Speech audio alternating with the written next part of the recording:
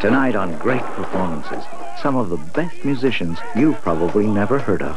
Their songs are like family. Their lives is what the music's all about. Portraits of 6 extraordinary musicians, including B.B. King, and a special appearance by Linda Ronstadt. This music is based on tradition. When I want to sing something, I have to think about what was in the living room when I was 8 years old. From a mariachi festival to an Eskimo ritual dance. From a Cajun house party to a Mardi Gras parade. From an Irish session in the Bronx to a jam session in the Mississippi Delta. And it's all part of that family of music. The songs of 6 families. Next on Great Performances.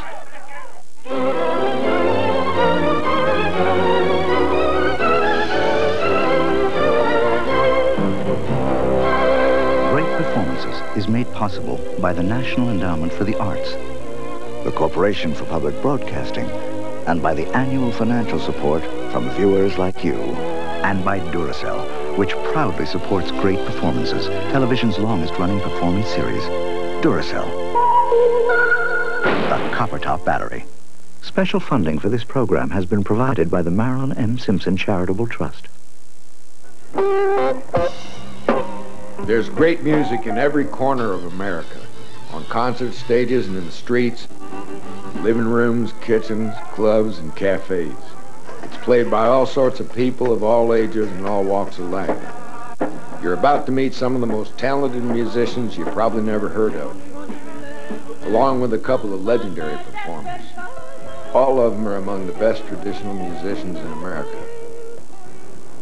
Traditional music is music that's handed down from generation to generation. It's not learned in the classrooms. Most of it's never been written down. It's part of that great oral tradition that binds us both to our past and to our future. The music you're going to hear has been performed pretty much the same way for a long time. By playing it the way it's been played for generations, each musician reaffirms his or her role in an extended cultural family. They're proud of where they came from. They're proud of who they are. Ethnicity hasn't always been fashionable here, but part of the character of our country is the extraordinary diversity of its families. You can hear the strength of America in the songs of these 6 families.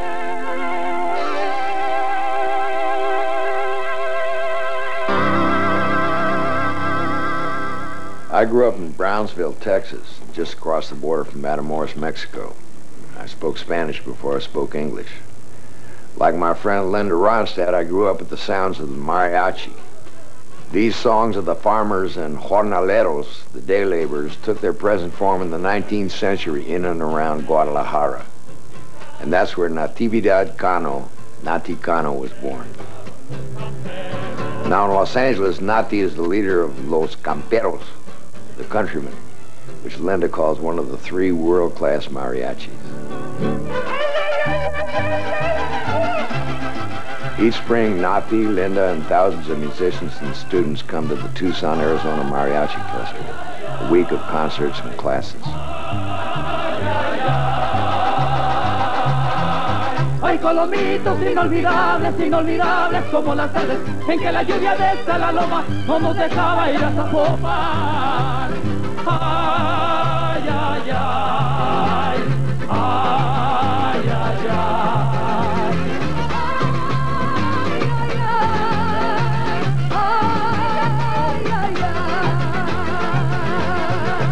I was following my father. They used to play in the mariachi.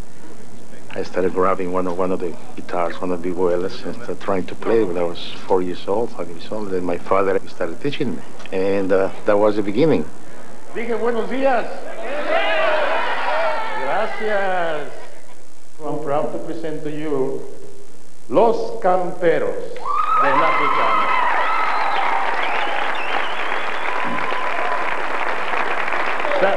Vienen bien limpiecitos, se bañaron. Mira, ahí está el centro. 1 y 1. Ahí está el centro. Es ensamble, acá. Voy, 1, 2, 3.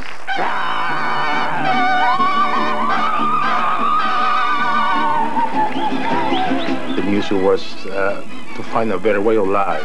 remember that my father didn't make enough money working on the fields, to take care of us. Music was a way to improve.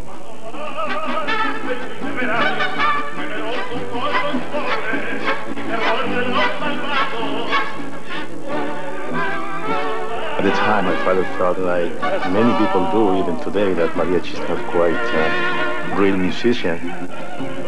But I had to follow my dream. Suena igual, ¿verdad? Suena igual.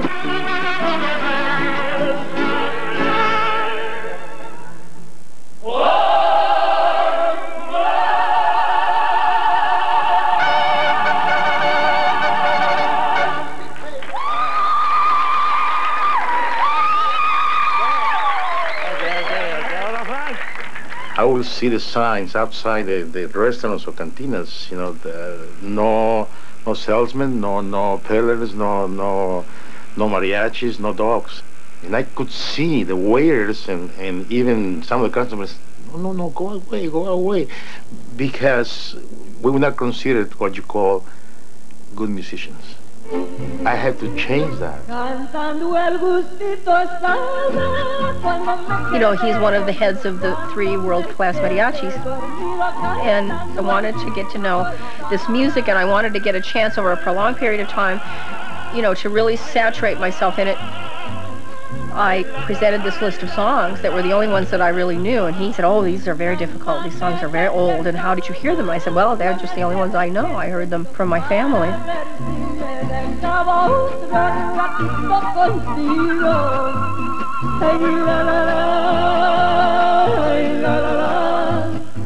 Nati understood that I really wanted to do traditional stuff. I went over there every day to the restaurant and sat in the back room with them, and they rehearsed with me. The only way to do it is just to hang out with them and do it. Nati and those guys taught me the traditions and taught me the words.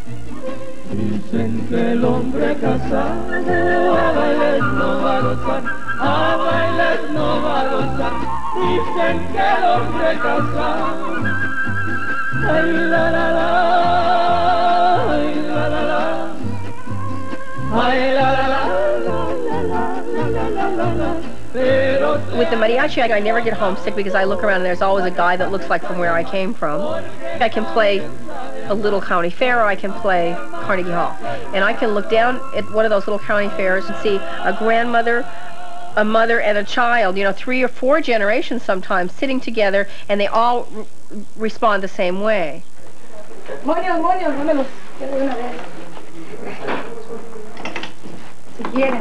Sí, pero... Ahí te va. Thank you, very good. When we go on the road with the band, it's a family sensation. Since family counts so much in the Mexican community, automatically you feel this sense of identity. I still have guys from 30 years ago. The new ones, 3 or 4 years. I feel it's my family. I really do.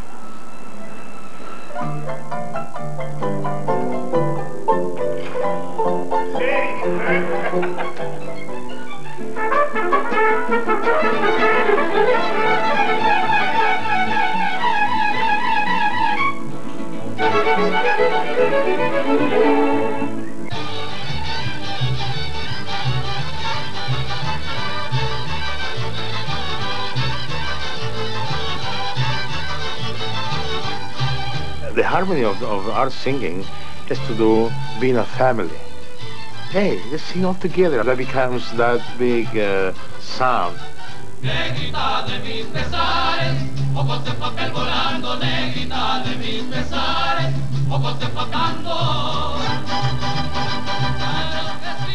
You see 2 guys singing a duo, and then they say, well, I'm going to sing this song. I'm going to do it my way. Can you follow me? Sure, I can.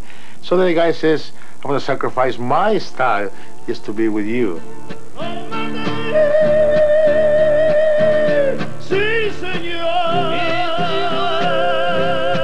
The Mexicans are the singers of Latin America. They're the ones with the great, beautiful, wonderful ringing voices. And I'll tell you, once you get your teeth into them, it's like singing those standards that I sang with Nelson Riddle, the Rodgers and Hart songs and the Gershwin songs. Once you sing those, you're spoiled for life. They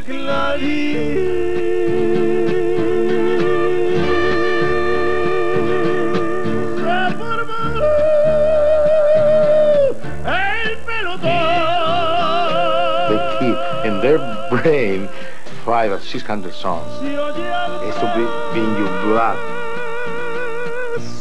I saw Los Camperos in Tucson, and I remember sitting with my mom, and I said, Mom, it would be a dream come true if I could get into that group.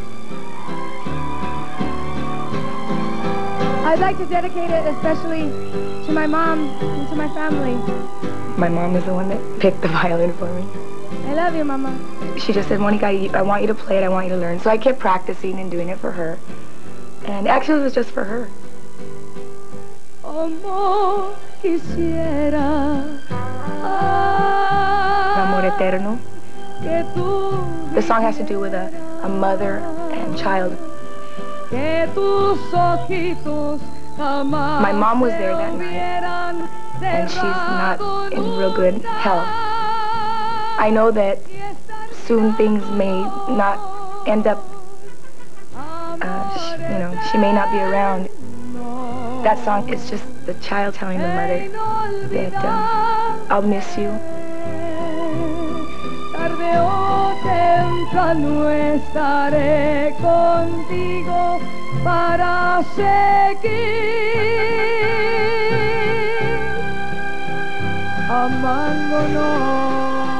And I look at it and I say I had it really, really easy. These guys, did this for a living from when they were 5, 6 years old, standing on street corners.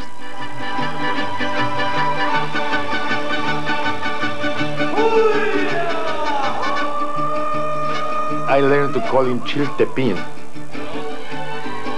In a way I relate to that little boy because I think that's the way I learned. The way he reacts to the music, the way he reacts to playing with us, it's already there. He's going to become one of the great musicians.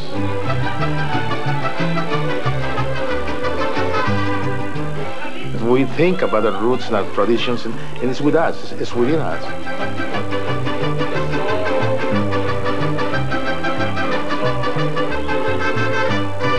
I don't want to think how my people always be portrayed like the ranchero, with the head, just always, sitting down and being lazy. I think that we're proud to be who we are.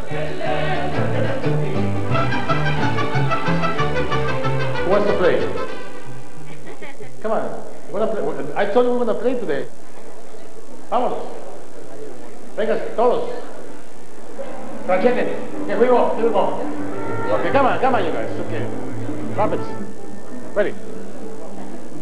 1, 2, 3.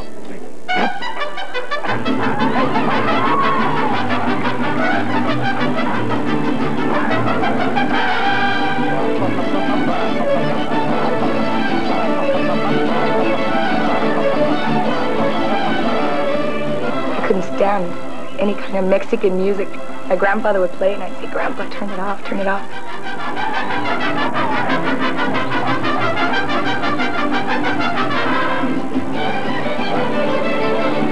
I never thought about my culture. I never thought about where I came from. Like my school, nobody wanted to be Mexican. I remember that now because I didn't either. I thought Mexican, And I'm so proud now to know that that my family came from Mexico.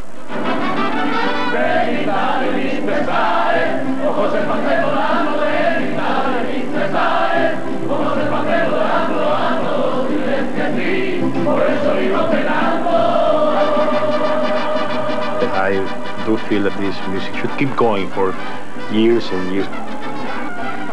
I want this for everybody. Music has no countries, no limitations.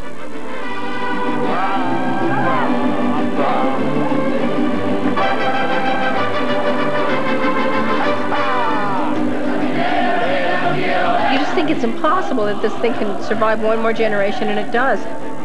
You can only cross your fingers and hope they'll make something for the 21st century that will be mariachi, but but I hope it'll have something of that guy that's sitting up in a village someplace playing this scritchy violin. It doesn't sound like any other place on the planet except that village.